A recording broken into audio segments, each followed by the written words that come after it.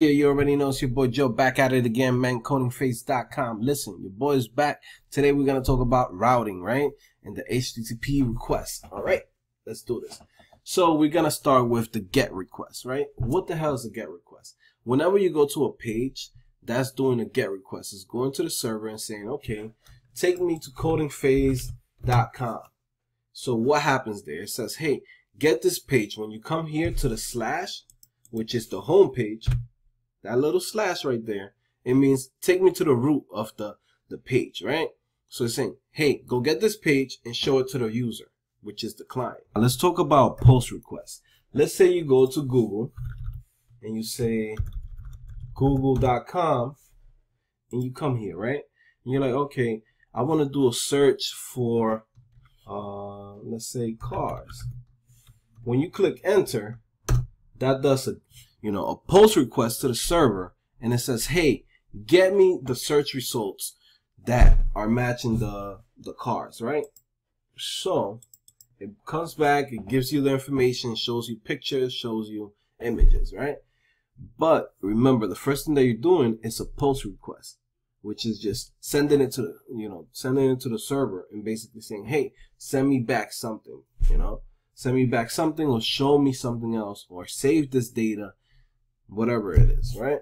So those are the most simplest forms of post requests, right? Now let's go and start making some routes, right? And what the hell is a route? So when you go to google.com, like I said before, that's a GET request.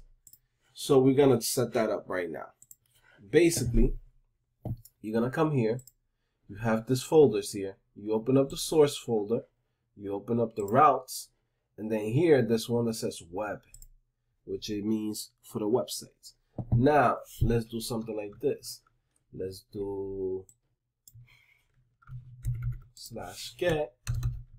And then it's gonna, let's return back when you come here and say, hey, cars, right? We're gonna do something like this. Okay, we're gonna return. Well, technically, you don't have to say return in basically Crystal Lang or Ruby.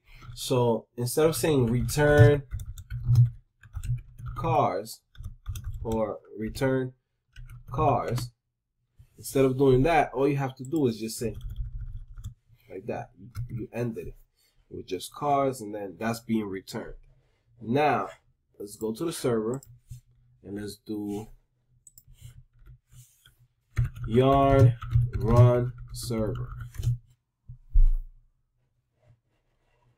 Loading up, server coming up, it's up there. If you go and say localhost port 3000 / cars, is gonna return back to you the string cars, right? That's what we wanted. It's basically what it's doing here. It's saying, hey, whenever you get a GET request to the address /cars, do a car string. Show them a car string, right? It's that simple, guys. Sum it up.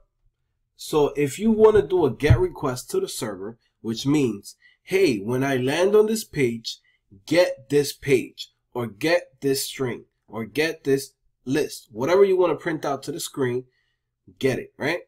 So if I come to /cars, show me cars.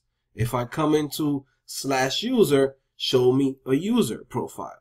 Whatever it is that you want to show the user or the client or whoever's actually watching your website or visiting your website, that's basically what the GET request is doing.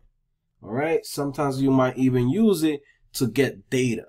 You could return back a data file to somebody with Ajax. But right now that's more advanced. You're gonna see that later on. We'll come back and teach you guys the other REST calls, which are here.